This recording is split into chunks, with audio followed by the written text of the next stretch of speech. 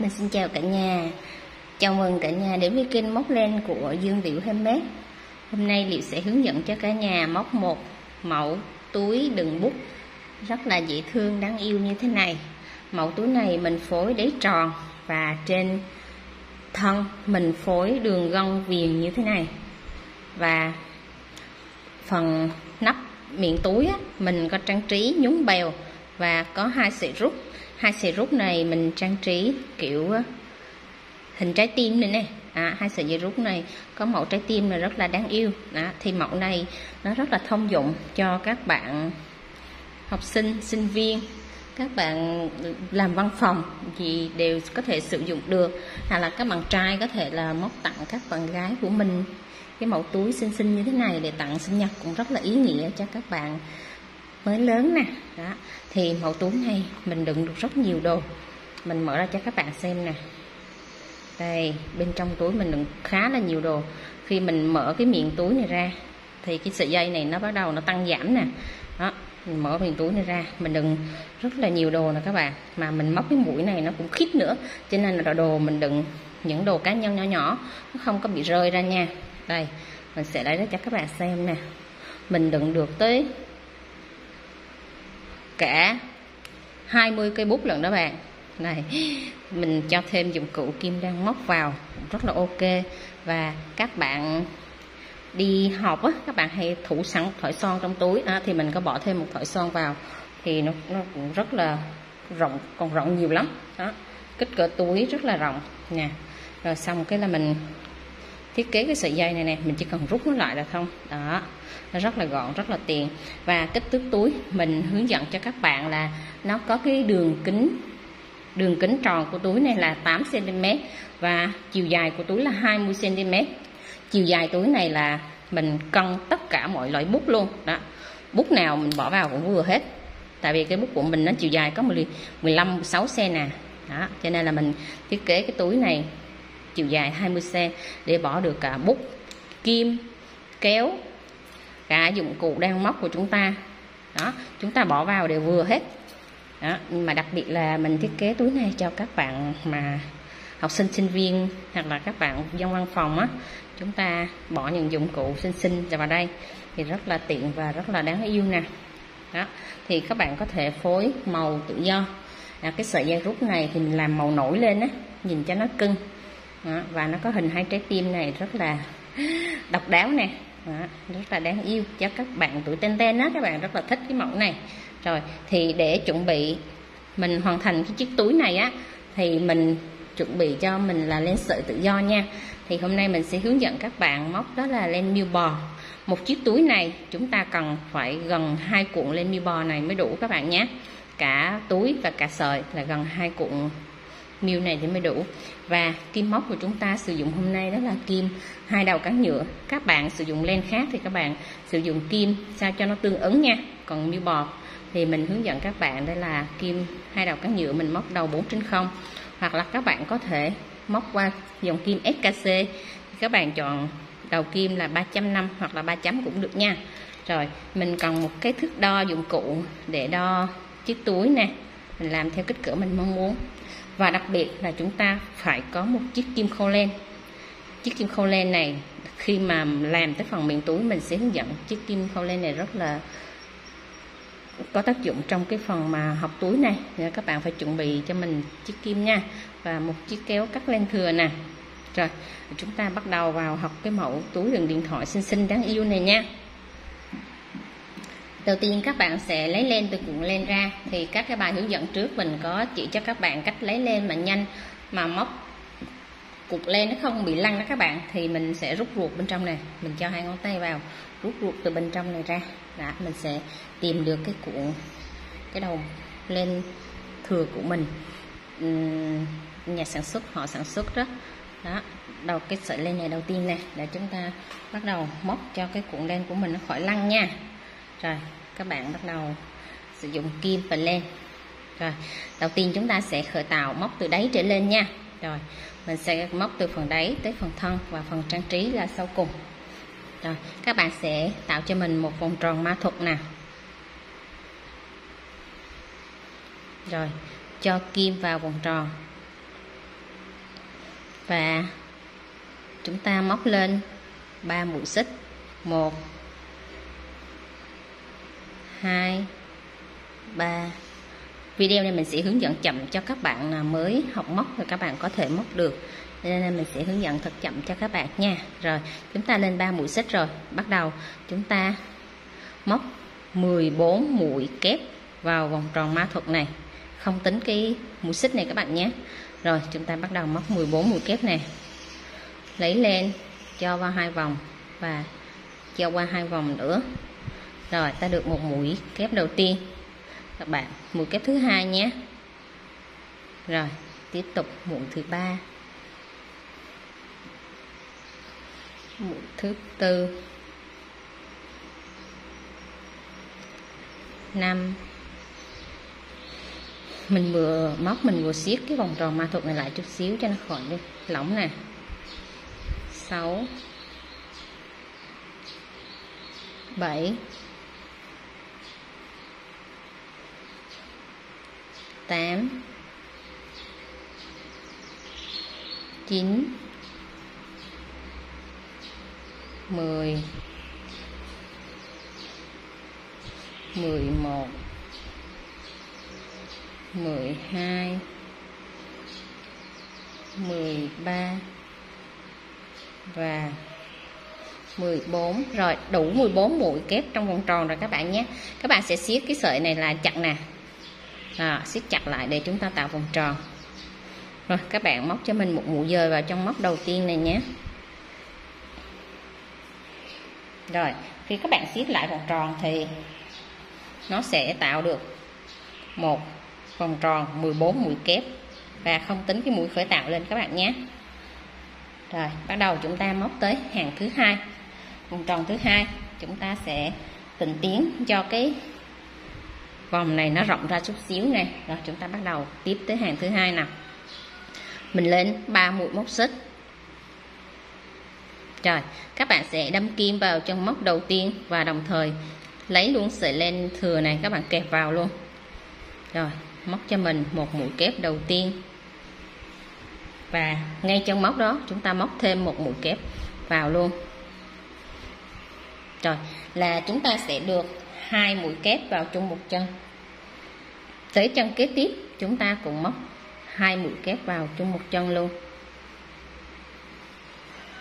Đó, các bạn cứ móc tương tự như vậy cho đến hết vòng thứ hai này, tức là mỗi chân móc chúng ta móc 2 mũi kép nha. Hàng thứ nhất chúng ta được 14 mũi thì hàng thứ hai các bạn móc tổng cộng cho mình là 28 mũi. Mỗi chân móc mỗi chân móc chúng ta móc một cặp mũi kép nha. Rồi chúng ta sẽ gặp nhau ở điểm cuối này. Rồi đến chân móc cuối cùng này thì chúng ta cũng 2 mũi kép đều nhau vậy các bạn nha. Và chúng ta sẽ bắt đầu kết hàng bằng một mũi dời. Rồi mình siết chặt lại là chúng ta đã xong hàng thứ hai. Rồi bây giờ mình sẽ đi tiếp tới vòng tròn hàng thứ ba. Chúng ta cũng lên 3 mũi móc xích nè. Rồi đâm kim vào trong móc đầu tiên cho mình một mũi kép. Hàng này công thức nó sẽ khác hàng dưới chút xíu. Rồi vào chân móc thứ hai chúng ta móc một mũi kép và thêm một mũi kép vào trong móc thứ hai nữa. Đó là công thức của chúng ta tịnh tiến ở hàng thứ ba. Nó sẽ có công thức là 1 chân 1, 1 chân 2. Rồi mình sẽ móc tiếp ở chân thứ ba là 1 chân 1, chân thứ tư là 1 chân 2. Đó, các bạn cứ để ý là chân chẵn là chúng ta sẽ thêm 2, chân lẻ là chúng ta móc 1 nha. Đó, cái cụm móc của chúng ta là 1 2 1 2. Đó, các bạn sẽ đi đều cho mình nè, 1 2 1 2 1 2. Các bạn đi đều hết cho đến phần bên này. Cứ chân lẻ là chúng ta sẽ móc 1, chân chẵn là chúng ta sẽ móc 2. Rồi các bạn đi đều tới phần bên này rồi mình hướng dẫn các bạn kết hàng nha. Rồi đến cuối hàng, trong móc cuối là chúng ta thêm 2 là mới đúng các bạn nhé. Rồi chúng ta sẽ kết hàng bằng một mũi dời nè. Rồi mình sẽ lưu ý cho các bạn là cái phần đáy túi này nè, các bạn móc cái chiều cao của mũi kép này nè, các bạn móc ngắn lại thôi nha.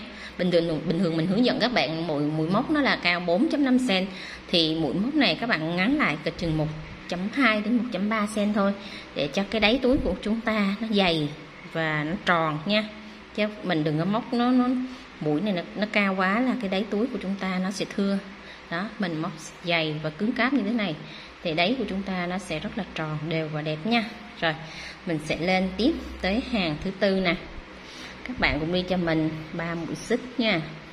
Rồi chúng ta đâm kim vào trong móc đầu tiên, một mũi kép, chân thứ hai một mũi kép.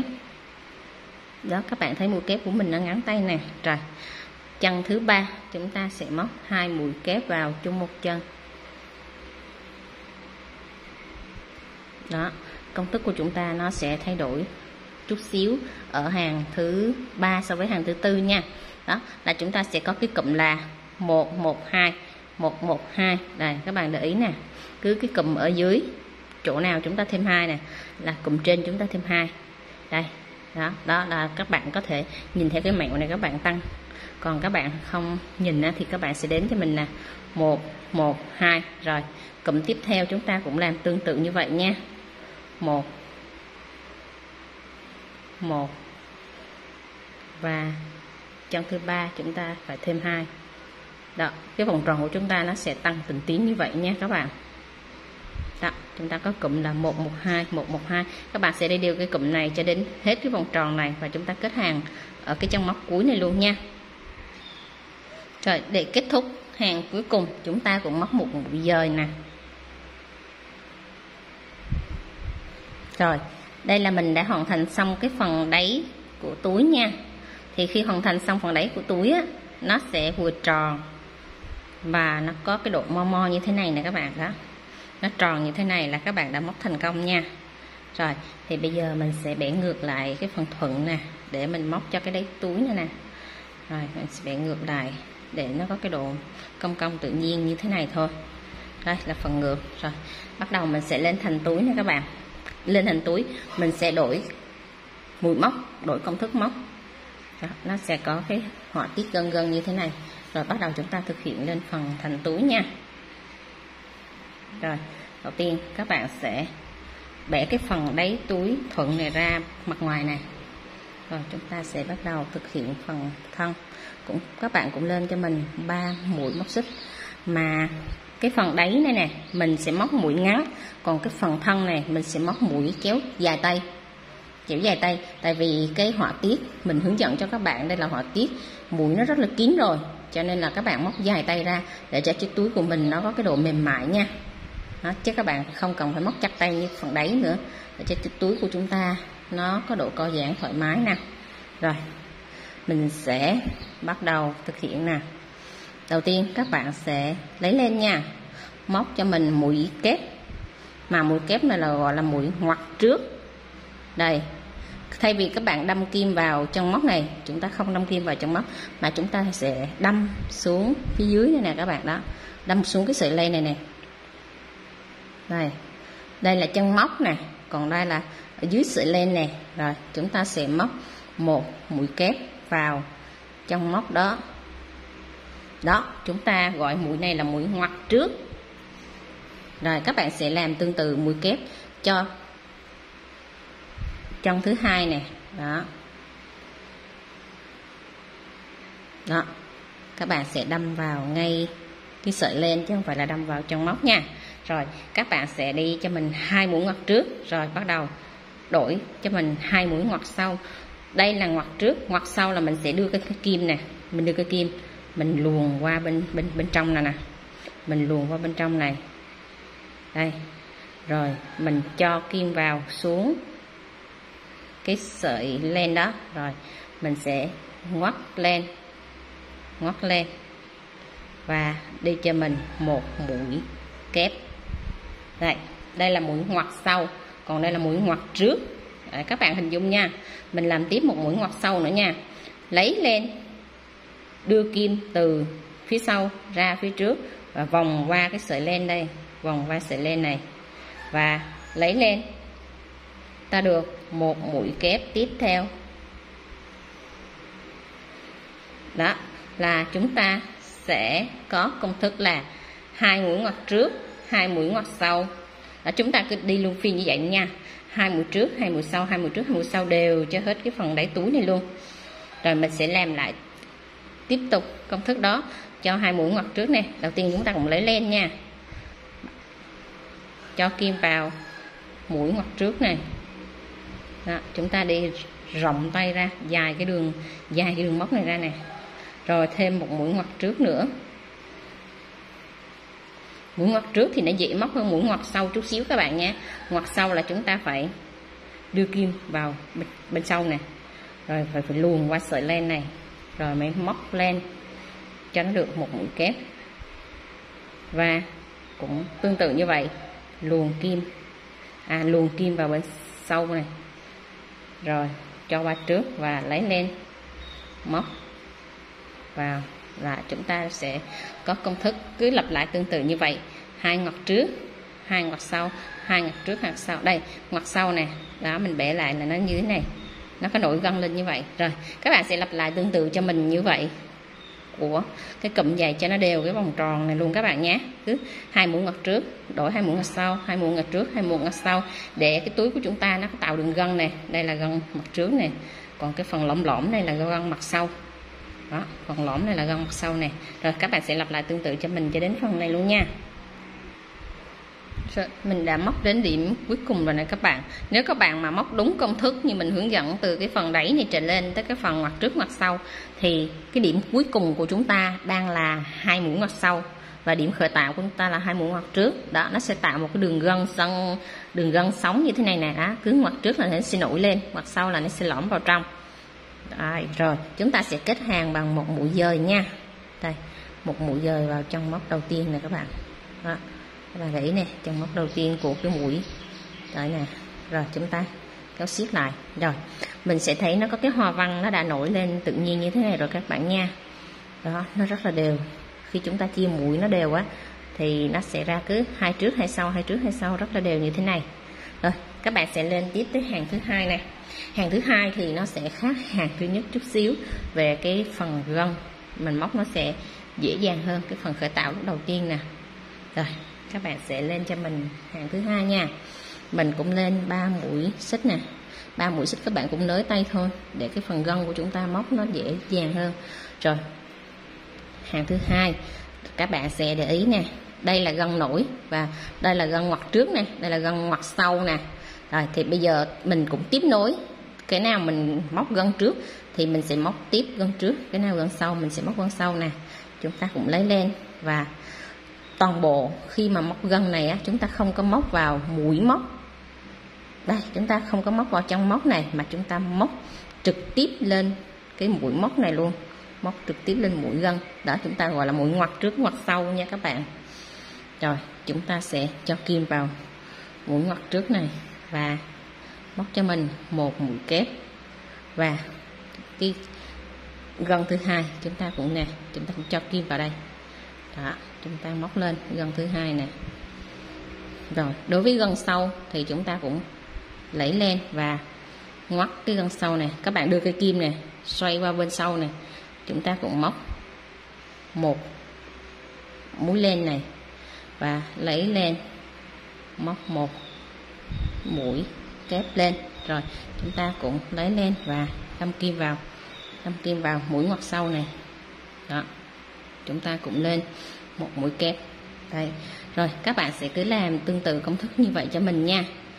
Đó, các bạn sẽ thấy nó có 2 mũi trước, 2 mũi sau. Đó, ở hàng thứ hai này thì chúng ta móc dễ hơn, tại vì chúng ta đã lấy dấu rồi. Đó, chỉ việc là đâm nối tiếp vào chân trước và chân sau thôi. Nào mũi trước thì mình đâm kim mũi trước, cái nào mũi sau thì mình đâm kim mũi sau thôi. Đó, là các bạn sẽ thực hiện đều như vậy cho mình nha. 2 mũi gân trước, 2 mũi gân sau, các bạn cứ thực hiện đều như vậy cho mình đến kết hàng này luôn nha. Rồi đến trong móc cuối cùng này thì nó cũng là gân sau nha các bạn. Rồi chúng ta sẽ kết hàng bằng một mũi dời nè. Rồi các bạn sẽ để chiếc túi ra, các bạn thấy cái đáy túi nó tròn nè. Rồi cái phần gân của chúng ta nó đã nổi lên rất là đẹp như thế này nha. Đó, nó sẽ có 2 gân trước và 2 gân sau, rất là đáng yêu. Và cái phần đáy túi tròn của chúng ta rất là xinh xắn nè. Rồi thì chúng ta sẽ đo thử xem mình đã móc đúng công thức chưa nha. Đó, thì cái đáy túi của chúng ta tròn là nó sẽ có đường kính là 8 cm nha. Rồi, bây giờ chúng ta sẽ móc tương tự các hàng như mình vừa hướng dẫn đó. Đó, chúng ta cũng lên 3 mũi móc xích, rồi chúng ta sẽ móc 2 gân trước, 2 gân sau, 2 gân trước, 2 gân sau. Cứ như vậy chúng ta lặp lại. Nếu các bạn mà đếm tay á, thì tổng cái đường gân này các bạn sẽ móc tổng cộng cho mình là 15 đường gân các bạn nhé. Đó. Tổng chiều dài của cái đường gân này các bạn là móc 15 hàng. Thì ở đây mình đã móc được 2 hàng rồi, thì còn 13 hàng nữa là các bạn sẽ đủ. Còn nếu mà các bạn mà móc sợi len khác, hoặc là các bạn móc cho cái kim khác, mũi móc của các bạn nó khác của mình chút xíu á, thì các bạn sẽ dùng thước để đo làm sao cho chiếc túi của chúng ta nó vừa, để chúng ta đừng dụng cụ cho nó vừa nha. Rồi thì các bạn đo bắt đầu từ cái phần đáy này. Đó, để chính xác thì các bạn đo từ phần đáy này trở lên, bỏ cái phần đáy tròn này đi, thì chúng ta bắt đầu đo từ phần đáy đó trở lên nha. Đó, thì các bạn móc tới cái phần hết mũi ngoặt á, thì các bạn móc cho mình tầm 14 cm nha. Đó, 13,5 đến 14 cm.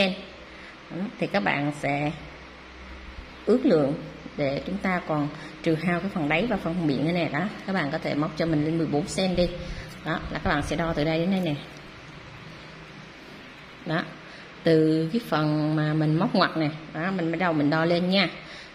Các bạn có thể là trừ hao cái phần túi của mình chút xíu cũng được, có thể là tầm 14 đến 15 cm gì đã tùy các bạn nha. Đó, mà cái túi này nó cũng có độ co giãn nữa. Đó, chứ khi mình đựng, mình rút đồ á, nó còn có cái độ giãn ở đây nữa nè. Đó, cho nên là mình trừ hao sao cho nó vừa với cái kích cỡ mà mình đang mong muốn, đang cần là được nha các bạn. Rồi các bạn sẽ thực hiện cho mình thêm 13 hàng mũi ngoặt như thế này nữa. Rồi bắt đầu lên tới phần miệng túi này chúng ta sẽ đổi công thức móc này. Rồi các bạn sẽ làm tương tự cho mình đến hàng thứ 15 nha. Rồi chúng ta sẽ bắt đầu móc phần miệng túi. Rồi, sau khi chúng ta hoàn thành tới hàng thứ 15 thì cái chiếc túi của chúng ta nó có hoa văn rất là đẹp như thế này. Cái đường mà ngoặt trước á, thì nó sẽ nổi lên như thế này, còn đường ngoặt sau á, thì nó sẽ nằm bên trong này nè các bạn. Cho nên chiếc túi của mình nó có độ co giãn rất là đẹp. Đó, rồi các bạn sẽ hình dung cái chiếc túi nó có chiều cao, nó sẽ tương ứng với cây bút hoặc là cái dụng cụ mà mình cần móc á nè. Và các bạn để thử cái bút vào là vừa nè nha. Đó, cây kim móc cũng được, là vừa sát miệng túi như thế này là các bạn bắt đầu làm lên thành túi nha. Rồi mình đo thử cái kích thước cho các bạn xem nè. Là khoảng 16 cm các bạn nhé. Đó, kích thước cho chiếc túi chúng ta đựng bút là khoảng 16 cm. Rồi chúng ta bắt đầu lên tới phần thành túi nha.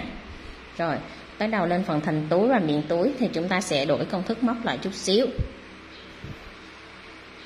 Rồi các bạn sẽ cho kim móc vào để chúng ta bắt đầu lên phần miệng túi nha. Rồi đến phần này thì các bạn không cần móc lỏng tay nữa, các bạn móc bình thường thôi để cho cái phần miệng túi của chúng ta nó đỡ giãn nhiều. Cho nên là chúng ta móc bình thường, tay móc lại nha. Còn cái phần này á, mình móc giãn á, để cái túi chúng ta nó có độ co giãn và độ mềm nè. Đó, khi mình móc lỏng tay á, các bạn thấy chiếc túi của mình nè, mềm, rất là mềm ha. Nó co giãn cũng tuyệt đối nữa. Rồi mình bắt đầu lên phần thành túi nè. Các bạn lên cho mình 3 mũi xích nha. 2, 3. Rồi chân móc đầu tiên các bạn sẽ móc cho mình 1 mũi kép. Chân thứ hai các bạn cũng móc cho mình 1 mũi kép. Đó, các bạn cứ móc đều cho mình mỗi chân móc 1 mũi kép các bạn nhé. Các bạn không có thêm mũi bớt mũi, cứ đi đều cho mình mỗi chân móc 1 mũi kép nè.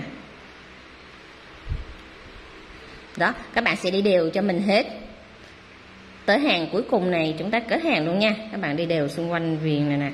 Rồi tới đến phần cuối này luôn, mỗi chân móc 1 mũi kép nha.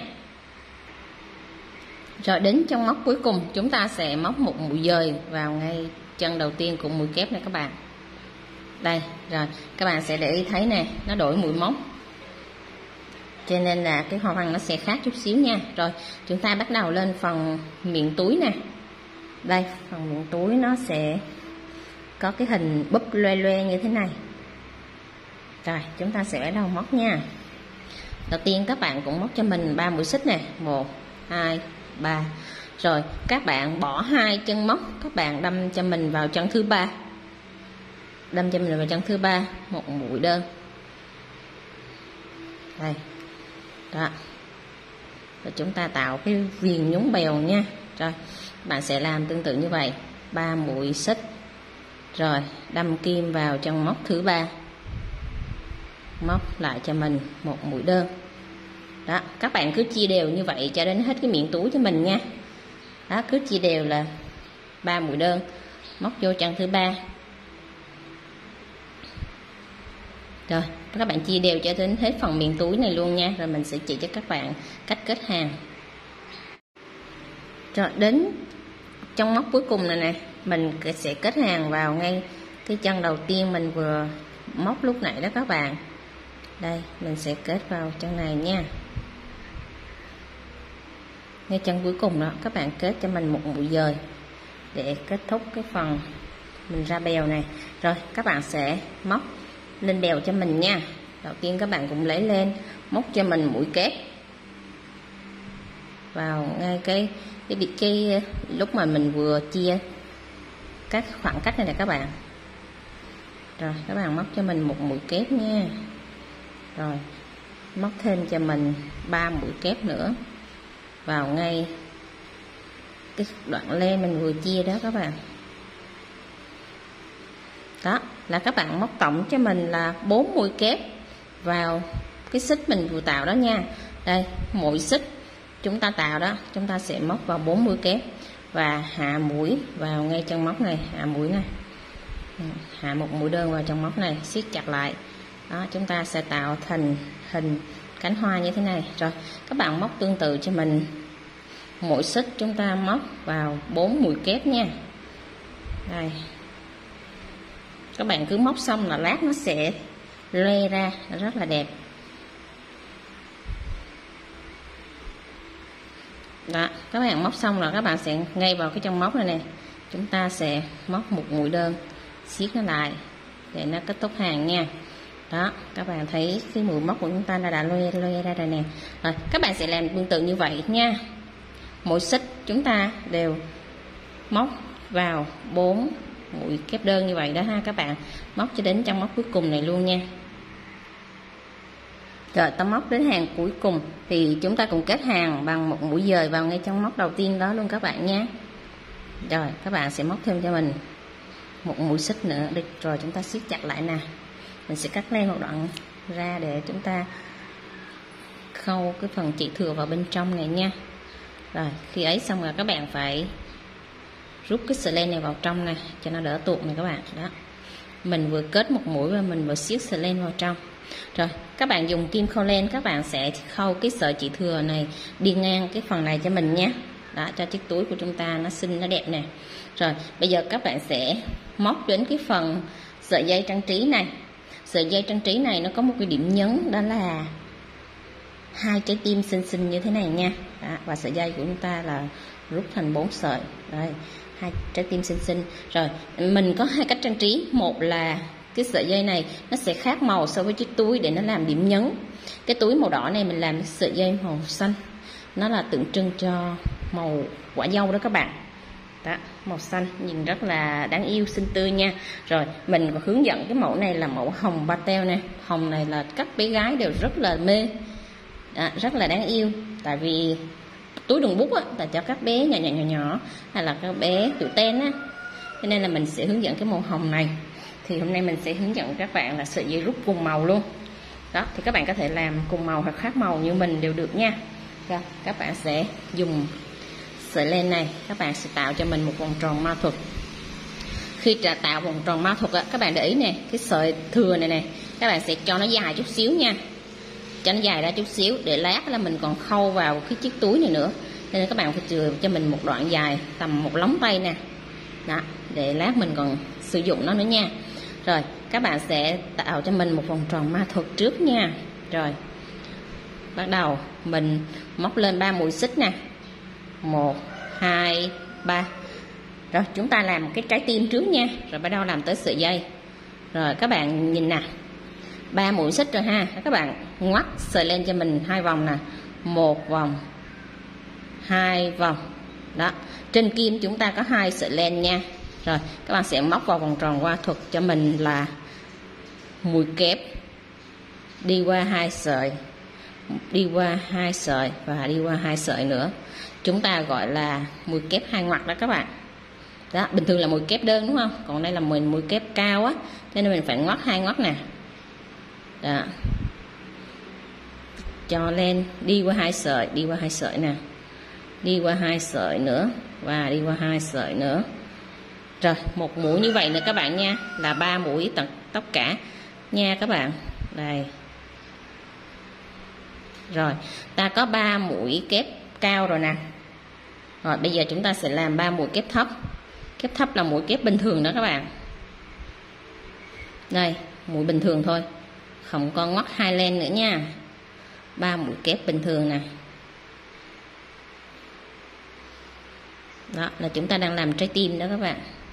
Rồi, 3 mũi kép cao, 3 mũi kép bình thường. Rồi chúng ta sẽ bắt đầu móc một mũi xích nè, một mũi xích. Rồi chúng ta sẽ móc tiếp một mũi kép cao nữa là ngoắt 2 sợi len, một mũi kép cao qua 2 sợi, qua 2 sợi, qua 2 sợi. Rồi chúng ta sẽ cắt ra một mũi xích. Rồi các bạn sẽ móc cho mình 3 mũi kép thấp tương ứng với đoạn bên này và 3 mũi kép cao tương ứng với đoạn bên này. Mình hạ xuống nha. Bây giờ mình sẽ móc tương ứng lại, nó tạo thành hình trái tim nè. 3 mũi kép bình thường vào vòng tròn ma thuật này luôn. Rồi khi xong 3 mũi kép thường rồi, chúng ta sẽ bắt đầu đổi sang 3 mũi kép cao này. Mình cũng lấy 2 sợi len. Đó, một mũi ha, mũi thứ 2, mũi thứ 3. Rồi để đối xứng cái trái tim bên này cho nó đều thì chúng ta cũng hạ xuống 3 mũi xích nè, 1, 2, 3, hạ xuống nha, đâm vào ngay cái vòng tròn ma thuật luôn. Rồi để tạo thành hình trái tim thì chúng ta phải siết cái sợi này lại cho chặt nè. Đó, phải chừa ra một đoạn dài như thế này, chúng ta lát chúng ta cần nha. Rồi các bạn nhìn nè, nó ra hình trái tim rồi nè các bạn. Đó, rất là đáng yêu nha. Rồi chúng ta sẽ móc lên cái sợi xích nè. Cái sợi xích của chúng ta nó có chiều dài là khoảng 35 cm nha. Rồi các bạn cứ móc cho mình đủ chiều dài 35 cm là các bạn sẽ dừng lại nha. Rồi khi các bạn móc khoảng 35 cm thì các bạn sẽ cắt lên này, cắt dài dài chút xíu các bạn nha. Đây, cắt dài chút xíu để chúng ta bắt đầu luồn len vào trong cái túi đó các bạn. Rồi mình sẽ móc tương ứng một sợi dây xích như thế này nữa để chúng ta bắt đầu thực hiện 2 sợi nha.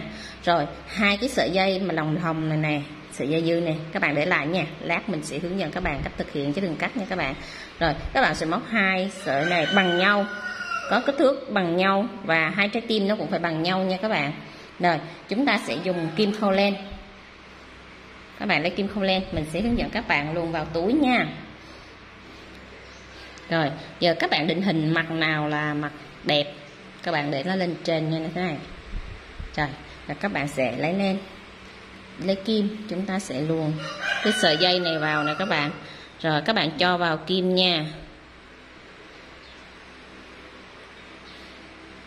Rồi các bạn sẽ luồn như thế này. Đây, cái hàng mà chúng ta móc mũi kép đó các bạn sẽ luồn cho mình là 2 mũi lên 2 mũi xuống nè. Rồi các bạn để ý nè, luồn cho mình 2 lên 2 xuống, 2 lên 2 xuống như vậy đó. Đó. Rồi các bạn cứ vậy các bạn luồn cho mình hết cái phần túi này luôn nha. 2 mũi lên 2 mũi xuống.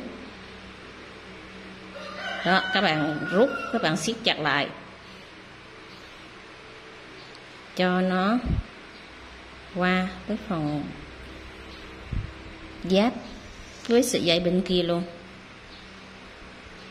Và chúng ta đã có được một sợi dây tương ứng nè. Đây, đó. Các bạn sẽ luồn cho đến phần cuối cùng. Rồi mình hướng dẫn các bạn kết cái hình trái tim lại nha. Đây, khi kết thúc chúng ta còn một mũi như thế này, 2 hàng như thế này, rồi thì các bạn sẽ kết làm sao cho nó chung lại một chân luôn là được nha. Rồi đến điểm này mình sẽ kết vào trái tim này nè các bạn. 2 sợi dây này mình sẽ kết vào nè. Đầu tiên các bạn sẽ đâm vào ngay cái vòng tròn ma thuật đó. Đó. Rồi các bạn sẽ đâm kim xuống ngay cái chân móc này, ngay chân móc đầu tiên đó, để chúng ta siết. Rồi bắt đầu chúng ta siết 2 cái sợi này lại với nhau nè các bạn, siết chặt lại nha, để cho 2 sợi dây này nó bằng nhau và nó đồng đều nhau luôn. Rồi siết chặt lại các bạn nha, mình cột cút luôn đó các bạn, chỉnh cái sợi này cho nó bằng với cái sợi kia, 2 sợi nó bằng nhau rồi là chúng ta cột lại. Rồi 2 sợi bằng nhau rồi nè. Rồi mình lấy 2 sợi này mình cột úp lại với nhau nha các bạn, úp chặt thật chặt vào đó, chặt nhiều, khoảng 2 vòng cho nó chắc luôn các bạn, để cho cái sợi dây của chúng ta nó chắc chắn nè.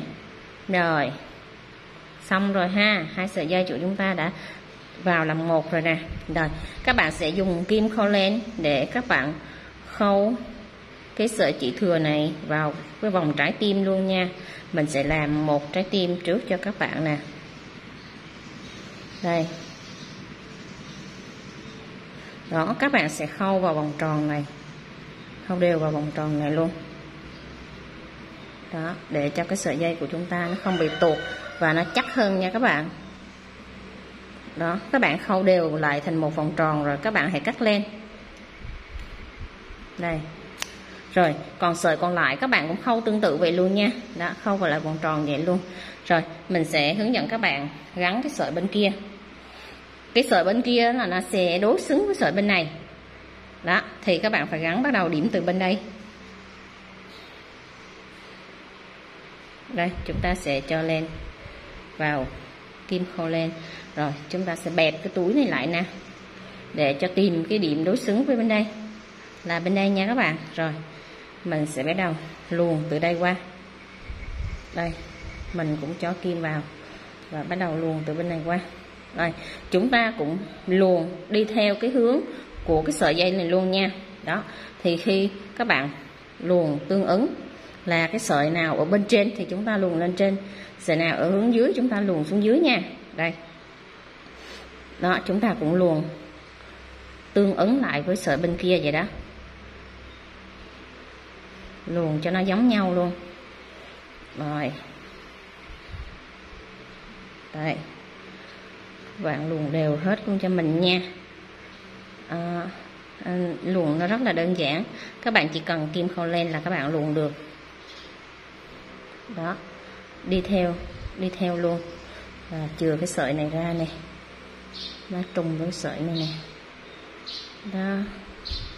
Rồi, các bạn cứ làm theo như vậy nha các bạn. Nếu mà các bạn đi sợi len mà khác màu á, thì luồn lên nó cũng rất là xinh. Rồi đến điểm tiếp giáp cuối rồi nè, tiếp giáp với sợi bên kia rồi nè. Rồi các bạn cũng làm tương tự cái trái tim bên này như vậy cho mình nha. Đấy, các bạn cũng đâm vào ngay vòng tròn ma thuật này, để chúng ta siết lại hai sợi lại với nhau nè, đâm vào để cho cái trái tim nó vừa tới thôi. Rồi chúng ta sẽ đâm kim vào ngay cái mũi móc này nè, mũi móc của cái sợi bính đó. Đó, chúng ta sẽ kéo xuống nè. Rồi bắt đầu 2 sợi len này chúng ta cột siết lại với nhau.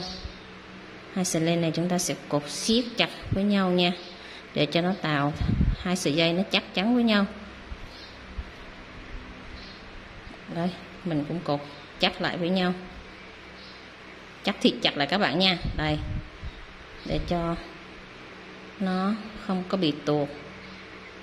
Rồi các bạn sẽ dùng kim khâu len, để các bạn khâu 2 sợi chỉ thừa này vào trong cái vòng tròn trái tim này để chúng ta kết thúc luôn nha.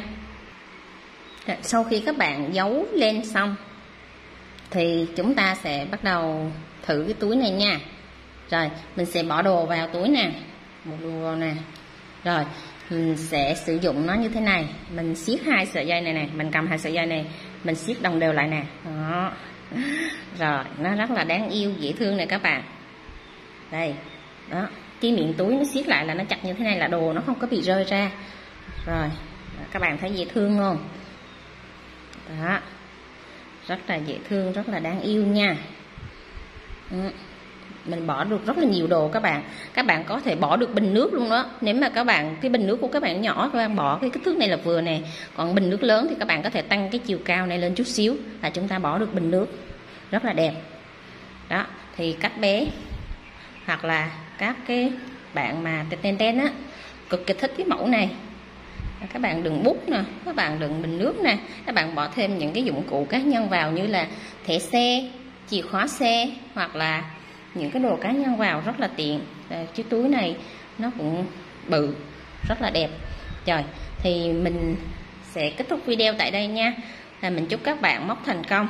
Nếu các bạn có thắc mắc gì về sản phẩm này, về công thức móc hay là cách chia size như thế nào thì các bạn có thể để lại phần bình luận bên dưới nè. Mình sẽ cố gắng trả lời bình luận sớm cho các bạn nha. Còn nếu các bạn nào mà mới ghé cái kênh của mình lần đầu tiên á, thì các bạn có thấy quả chuông bên dưới á, các bạn nhấn đăng ký để các bạn có thể theo dõi những video mới sắp ra của mình nữa nha. Rồi mình bye bye các bạn, chúc các bạn móc thành công. Bye bye, xin chào.